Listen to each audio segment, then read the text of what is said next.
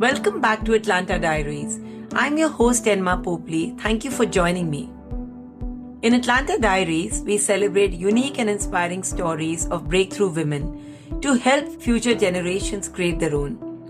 If you want to know more about Atlanta or listen to more episodes, you can visit my website www.enmapopley.com.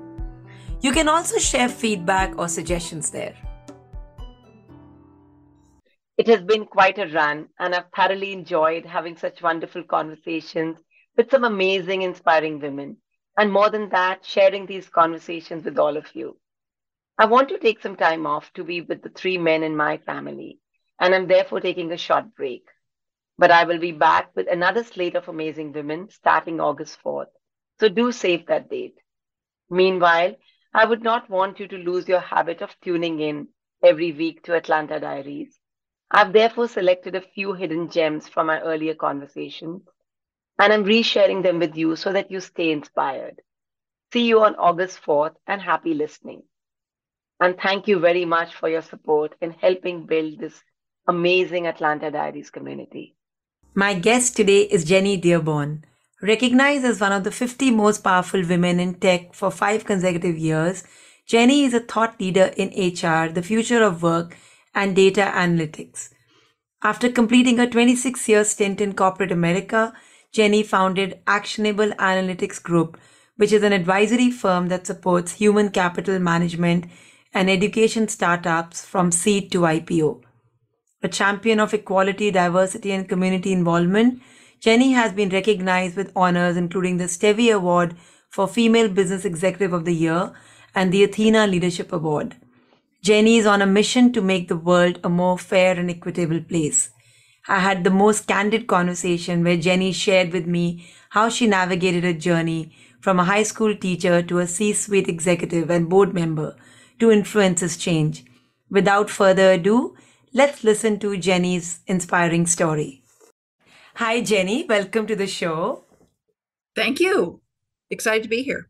And I'm so excited to share your journey with my listeners. And I'd love to start with the first question, given that I myself am from the learning and development background. What led you to the path of learning and development? Yeah, I think I was drawn to education as an industry because I had not a great education experience as a kid, K through 12. And so I was very motivated to help other high school kids that were in a same situation. So I initially was a high school English, public speaking, and drama teacher. So I went to Stanford for a master's of education and a teaching credential, and I was a teacher a few years, and then I pivoted to corporate education from there. So what kind of challenges are we talking about, Jenny? Yeah, so I still have a lot of learning disabilities, but when I was in high school, those were undiagnosed. So I was undiagnosed dyslexic, ADHD, and OCD. So it wasn't until I was diagnosed in my first year of college that I learned coping mechanisms and strategies to work through the challenges of my disabilities. And I wanted to go into education to ensure that what happened to me did not happen to other similarly bright but misunderstood kids. Wow. Jenny, this is disappointing and interesting at the same time. And I'd love to explore on, when you actually got to know about this, what sort of emotions did you go through? Like, was there anger? Was there disappointment? Was there wonder that living in a developed country, how is it that nobody was able to figure it out till that far? Well, I mean, I am in my mid-50s, so this was a while ago. We have a developed country, but it was still pretty primitive, I think, in the 80s. At the time, the school district where I was attending had a policy of social promotion. So promotion from one grade to the next, not based on academics, but based on what was good socially and emotionally for the child. So that's why I was moved from grade to grade, because I was articulate and well-spoken and clearly intelligent, but couldn't read or write. So by the time they realized that I couldn't read, it was kind of too late because I was already in middle school. And so I was put in special education classes in middle school and high school. And those were small classes with kids with cerebral palsy and full range of physical disabilities, blind and deaf. And, I think I was the only kid with a learning disability in the classroom. And it was tough. I mean, your first question is, what were the emotions that went through? I had a very happy childhood. I had no idea that I was being mistreated or discriminated against. You internalize it when you're called stupid and retarded and, some really harsh words. As a kid, you accept it. You don't have the strength to push back. I didn't have the strength to push back and say, I believe in myself and you institution, you are wrong. And you move on and you climb trees. And I lived in my imagination and I was generally a happy kid. And it wasn't until I was diagnosed in my first year at American River Community College, I then became angry. It was at that moment that I realized all of the years were wasted and that I was mistreated and misdiagnosed and treated in a way that was convenient for the school, but not in the best interests of me as a learner. Yeah, I can totally sense that. And it makes me angry too, I'll be honest. Jenny, have you gone back to the school? No, I haven't. What I became motivated to do, I was an English major and then I decided to be a high school English teacher. And I was very focused as a teacher on kids with different learning abilities.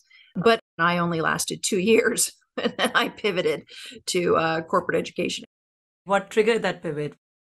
I had very grand ideas of saving the world and saving future learners. And the reality of working in a school is, you have to figure out how to teach Romeo and Juliet or Hamlet 5 times a day, every day. Well, I love Shakespeare, but I don't want to teach the same books all day, every day for the rest of my career. And all of a sudden it hit me how repetitious it was. And that was not something I didn't occur to me. And so I pivoted to corporate education, and it was relatively smooth transition from standing up in front of teaching 18-year-olds to, 25-year-olds at Hewlett-Packard. That's really interesting, Jenny. Why don't you share with us how you thought through your career then from Hewlett-Packard to now?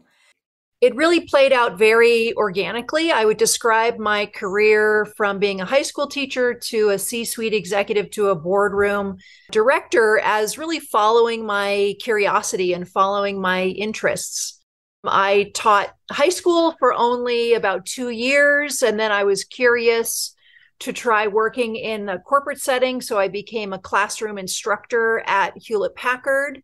I worked my way up at HP and then Sun Microsystems, docent, SuccessFactors, and SAP through positions of increasing responsibility and scope in both HR as a practitioner and in sales, selling HR services to the G&A buying center. I know you've helped a lot of what you call diamonds in the rough. So what kind of advice would you give them to help them to pursue their journeys? Do a lot of research, know your stuff. When you are an expert in something, speak up and use your voice. You have to be your own best advocate, and you can't wait for other people to open the door for you. That's certainly nice when it happens, but if you wait for that, you might be waiting past when you actually deserve to be in that room or in that job.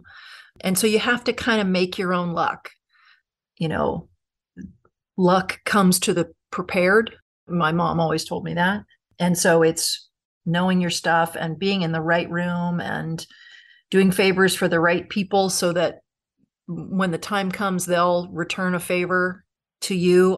I always try and give first before I ask, so that in a way, When it's time to ask, you can say like, I mean, you don't literally say like, dude, you owe me, but you will ingratiate yourself to people to return the favor.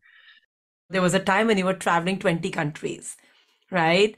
So how did you navigate so many different things, like navigate cultures, navigate your, work and your personal life?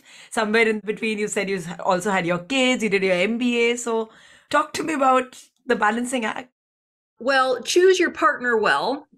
So my husband and I have been married for 31 years. We got married just a few weeks after the day we graduated from college. He's the CEO of his own company, but his job is local, right? He rides his bike to work and back and never travels. And I travel 50% of the time. So you have to have a balance, right? So that's sort of foundational. He worked at a small company. I worked at a big company. I work in tech. He doesn't work in tech. So that balance was good for our family.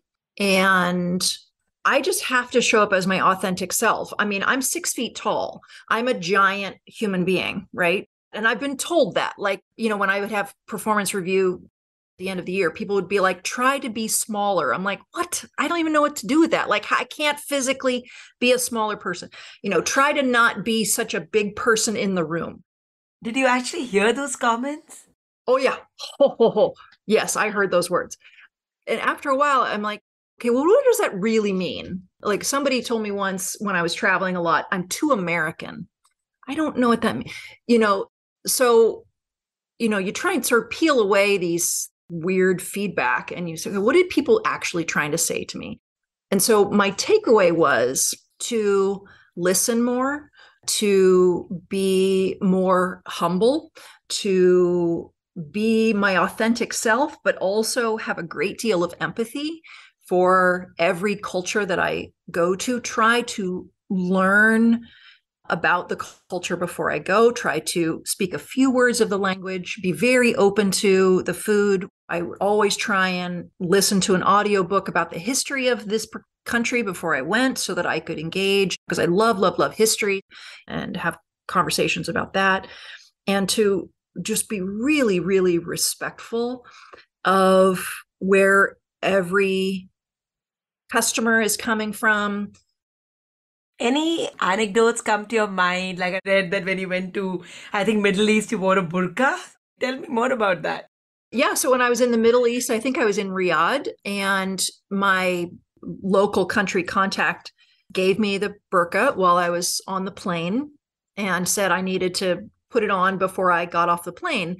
And I was going directly from the plane, from the airport to a meeting. So I already had on a work suit and heels. Even though I'm 6 feet tall, I wear heels because they're what's comfortable for me. So anyway, the burqa wasn't long enough. And so what showed underneath the burqa was the bottom half of my calf and my ankle and my high heel shoes. And whoa.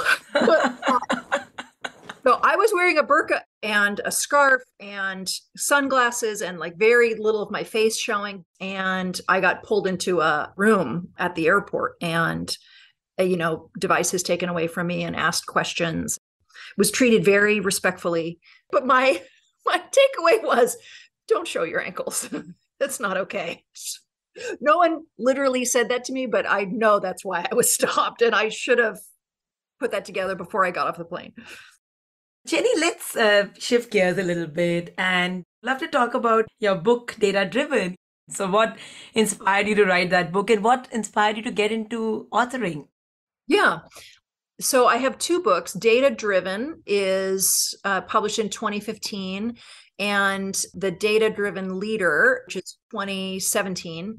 And they're both stories of experiences that I had at SuccessFactors and SAP. Like, what was the prior state of what was happening at work?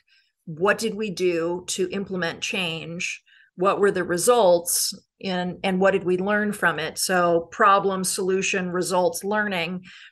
That whole journey was basically the story for each of the books. Data driven is how performance analytics deliver extraordinary sales results. How do we understand what are the success metrics of the best sales reps? And ensure that all sales reps can be successful. So that project became book one. And then taking those algorithms and applying them to the challenge of leadership became book two. Both were work projects that I talked about at conferences. I did a keynote at some conference, and people would say, "How did you learn to do that? Or what did you read to learn how to do those algorithms you were talking about?" I said, "Well, we just made it up."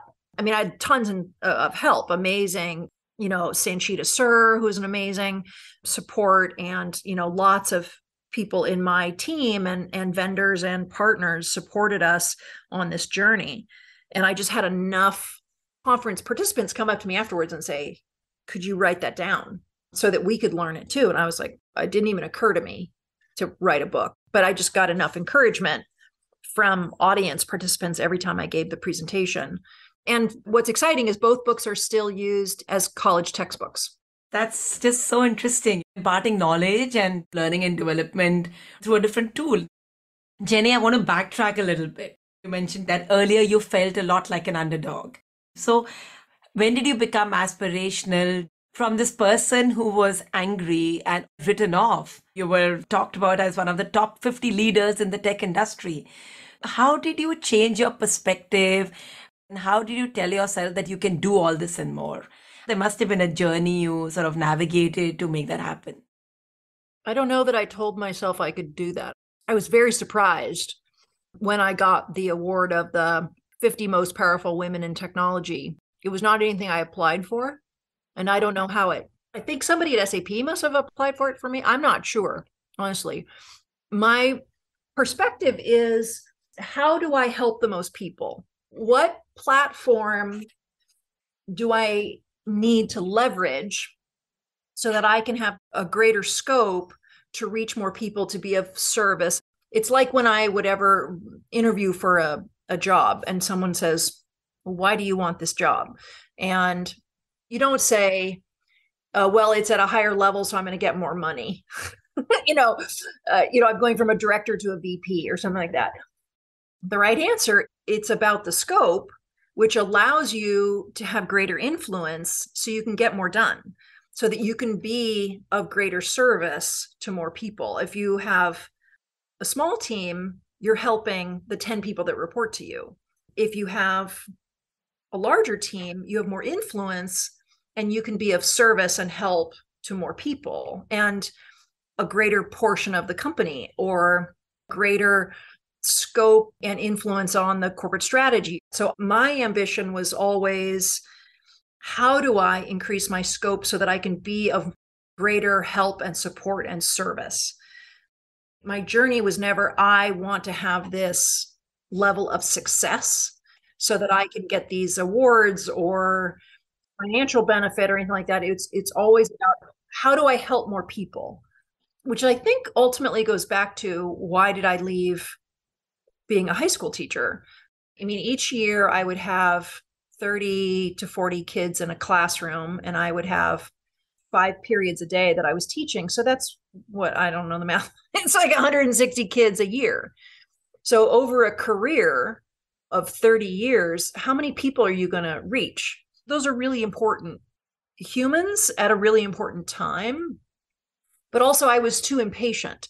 I had a greater sense of urgency. And so that was always my motivation: touching more people, helping more people, having more influence.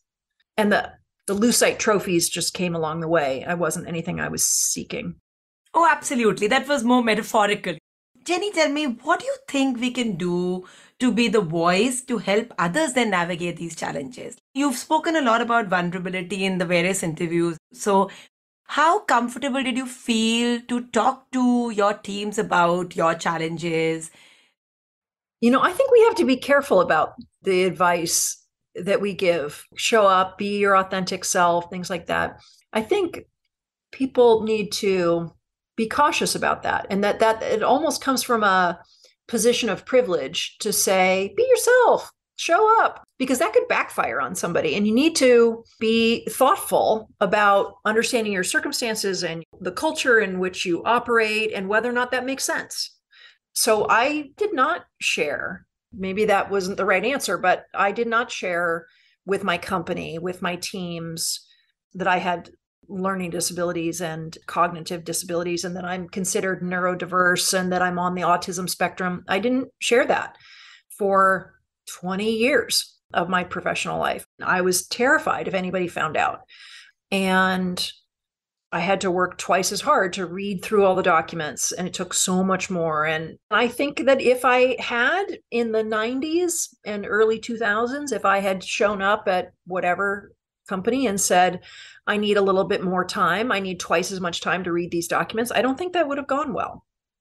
But when I was at a certain high enough level, I worked for SAP, and SAP had one of its significant pillars of the diversity agenda was neurodiversity, and hiring 1% of the workforce that was on the autism spectrum. And I give a lot of credit to Anke Wittenberg, who was the Chief Diversity and Inclusion Officer at the time, for a very progressive agenda. And because of that corporate statement, I felt comfortable raising my hand and saying, I was already an executive vice president. I felt comfortable saying, yeah, and I'm neurodiverse. My God, the outpouring of people writing me notes saying, thank you for saying this. Thank you for making it safe. Because of you, I feel comfortable. I forwarded your article to my kid who's struggling, or you made it okay for other people to say that they were in that situation too. But when I was early in my career, there was nobody, in a corporate setting who was owning up to that. There's Tom Cruise. Everybody knows Tom Cruise is dyslexic, but I'm like, yeah, I'm not Tom Cruise. So I'm not an actor. And so it's, like this is a different world. Like him being a dyslexic role model didn't apply to helping me, giving me air cover when I was early in my career. And so I didn't feel comfortable. I do now because I'm at a different place in my career. So I would say it's very important to show up and be your authentic self and to be vulnerable, because it gives other people permission. At the same time, when you do that, look right and left and make sure that you're in a place that will respect you. If you choose to do that, make sure you're really comfortable and there's not going to be any backlash. I appreciate this, Jenny. The wisdom of hindsight, how would you advise somebody, who's comes to you saying, I have these challenges? What are the factors which have helped you to succeed thus far? Yeah, you have to put in double the effort. I mean, certainly K through 12 was, in hindsight, a complete waste of time for me, which was really a bummer, right? You think about how much kids learn and grow in these years. And if I had a different experience, it would have propelled me much faster in my life. And anything that's in a traditional academic setting, of like reading and writing and sitting still, those things still happen in a corporate environment. That's certainly challenging. But neurodiversity has been an incredible blessing when it comes to creativity and innovation and problem solving and seeing around corners and having a peripheral vision and a big picture thinking that I think a lot of my peers don't have, and has allowed me to, put disparate pieces together and see connections in a creative way that maybe others don't. So I think being differently abled has been a real blessing in a corporate setting in those regards. So it's a mixed bag. Absolutely. Given that those 20 years must have been so hard, when you said that you would be nervous or if you're worried that somebody gets to know, who then was your safe space where you could go and talk about it? Who helped you to then navigate this journey of 20 years? I mean, you put your head down and you get your work done. What's my safe space? My family. With a disability, if it's not safe to talk about it, you just don't. It's not like I let it all out with a therapist or something like that. I didn't. You just shove it down and you just power through. that's what I did. I mean, I talked about it a little bit with my family at home, but I just assumed that this was going to be something that I had to keep under wraps my whole life. It's not like it's bubbling under the surface all the time and you're waiting for it to burst through and you're waiting to be able to tell people about it. And as much as you can, pretend it's not there. And so it was a real shock almost when I got to SAP and they said, oh, by the way, we're going to have this program about neurodiversity. I'm like, what's neurodiversity? I didn't know what that was. And they were like, oh, yeah, it's for people on the autism spectrum. Like, wait, what? I was told never to say that word out loud. What do you mean you're embracing people with autism? No, that's not something we talk about. They're like, oh, yeah, we're talking about it. And all that. And it took me months of SAP normalizing this term and recruiting practices and all that stuff. And after I was like, maybe should I say something? It wasn't like it was, oh, thank God, someone's letting me talk about something that I've been dying to talk about. No, that was way deep buried. It took a while for me to feel comfortable. At first I was like, I mentioned it to one person and I waited for it to explode, like a very private meeting. And they were like, oh, that's great. I was like, wait a minute, that's great? What? It took, and then I said it at a staff meeting with like 6 people. And I waited for it to backfire on me. And it didn't. And then I said it in an all hands of like 100 people. And I waited for it to, for catastrophic blowback. And it didn't happen. And then I said it in a company newsletter and nothing bad happened. And then I said it in an article. And then all of a sudden, and then it was in the press. And then I'm being invited to other countries to get on a stage and present awards representing neurodiversity. That was not anything I ever thought would happen. How it's positively received by people is nothing I could have ever anticipated. At some level, for no fault of yours, Jenny, you felt like it was a stigma? Yeah, it was a stigma, of course. Absolutely. I mean, I grew up being told I was retarded. I mean, how could in 20, 30 years that all of a sudden that's something that's celebrated? I mean, I just never fathomed that.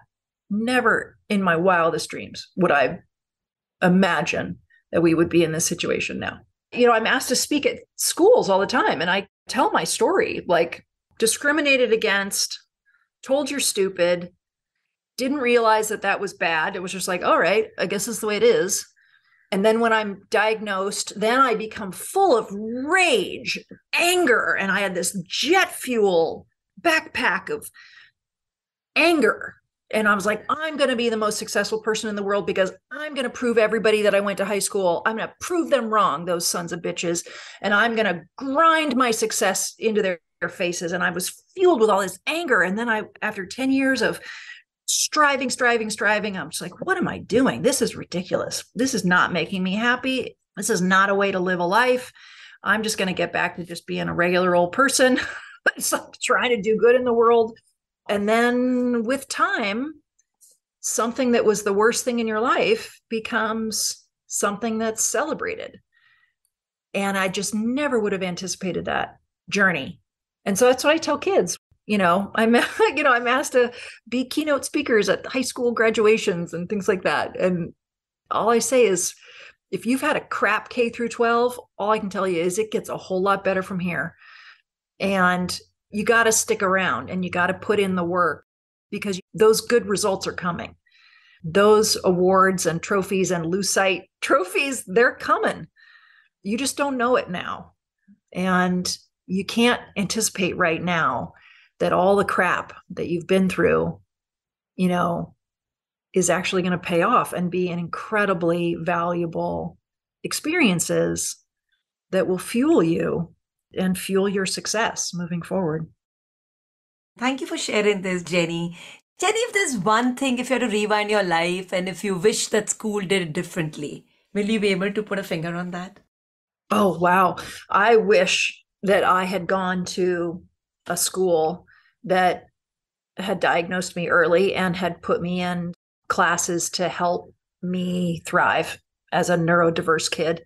I mean, there's some amazing schools that have special programs for ADHD and dyslexic kids that are doing phenomenal work. And I love, love, love touring them and speaking with them. They're fantastic. And I just think instead of squishing your dyslexia and your ADHD into a little box, how do you go through school and just let it out and let it thrive? That's what I wish I had differently. Did you ever hold your mom and dad? Did you hold it against them? Wow, this is a conversation with my therapist all the time. Yeah, absolutely. Went through lots of years of being super angry at my parents. But, again, this conversation with my therapist, I'm number 5 out of 6 kids. We grew up without much money at all in a little farm town. And my parents had their share of trauma and hardships when they were growing up.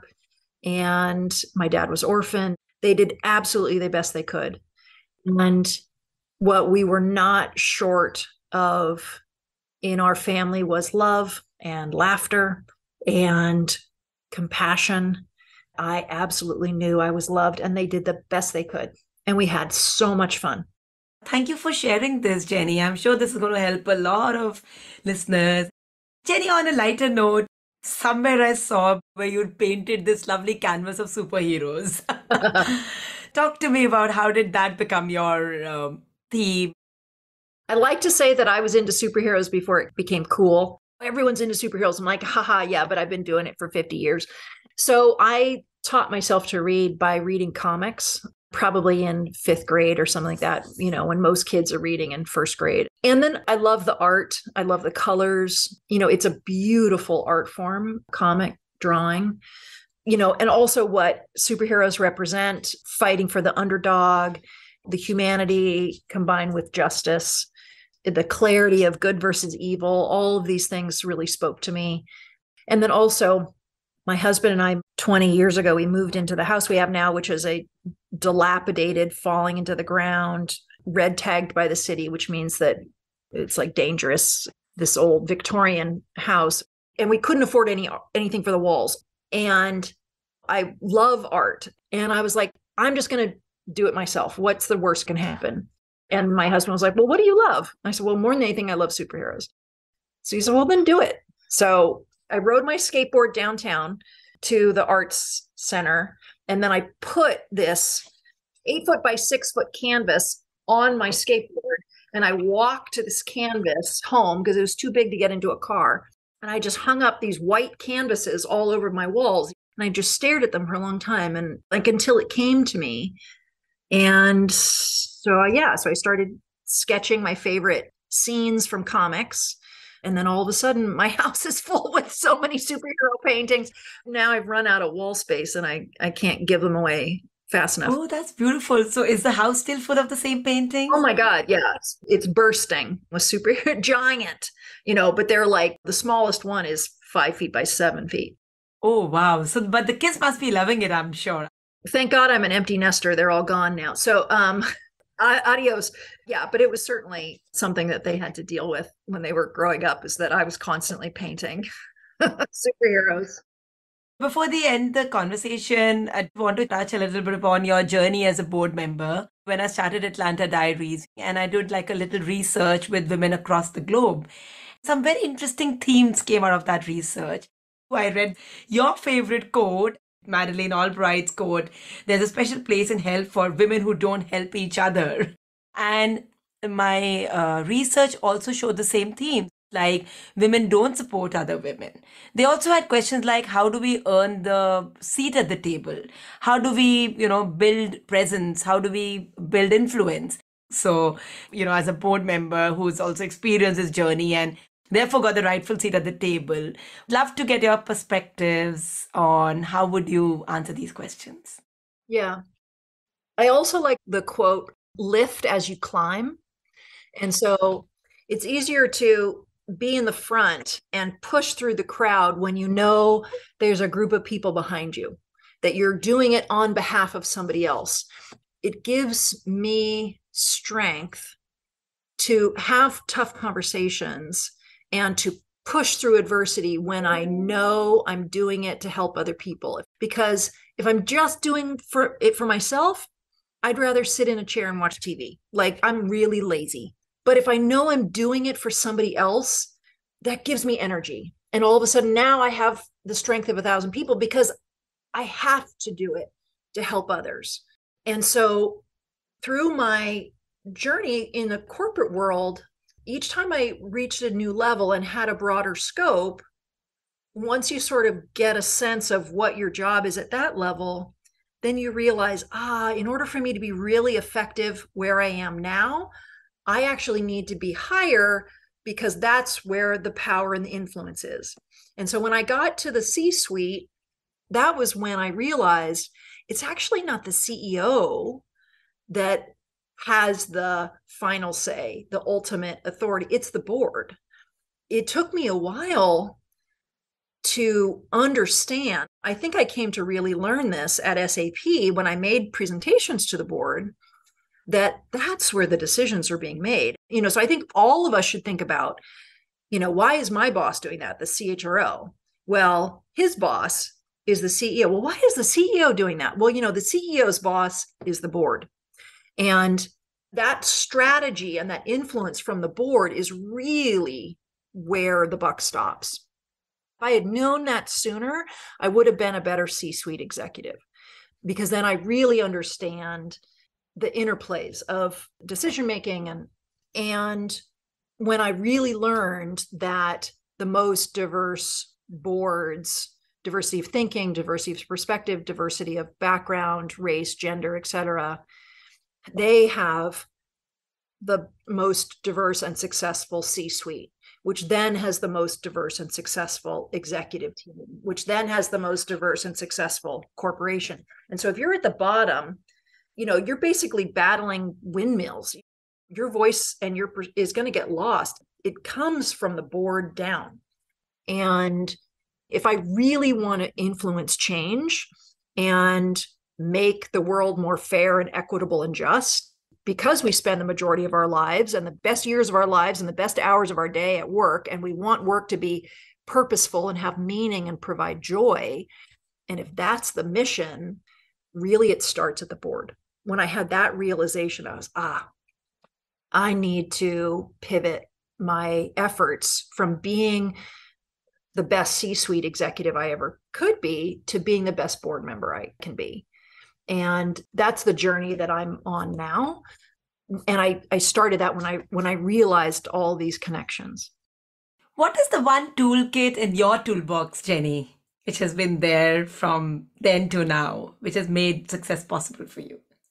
Maybe jumping in the deep end and figuring it out. Again, sort of circling back, is it confidence or is it naivete? What's the worst thing that could happen? Go try it.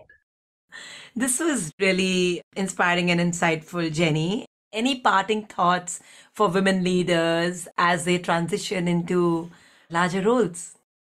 Be ambitious. If there's 10 things that you need to do a job, women will apply for that job when they've mastered 8 of them, and there's 2 left to go. And men will apply for the job when they've mastered 3 of them and 7 left to go. I would say go for it earlier. Go for it before you're an expert, and learn on the job. Apply, put yourself out there. Just try, jump in. You might embarrass yourself, and then you're going to lick your wounds, and then you're going to go, damn it, that was stupid. What did I learn? How can I grow through this adversity? It didn't kill me. It made me stronger. Yeah, you earn your seat at the table by taking chances. This is very interesting. You're the 12th person on the podcast, and I think at least 6 women have echoed the same sentiment. So there's a lot of learning in this piece of wisdom. Thank you for sharing all your experiences and bringing your authentic self to the conversation. I really appreciate it. Absolutely. My pleasure. It was lovely chatting with you.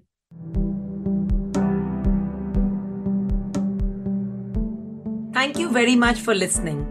All my guests have brought their most vulnerable selves on Atlanta Diaries. And even if a small segment of these conversations can help champion the journey of one person, it's going to be really worth it. I do have a request for you. Please share this podcast on your social media and with your family and friends. Our society is constantly evolving, and Atlanta Diaries must too. I really appreciate if you can leave your feedback in the form of a review or a rating. These are impactful and rousing stories that need to be shared far and wide. See you next time for another one on Atlanta Diaries.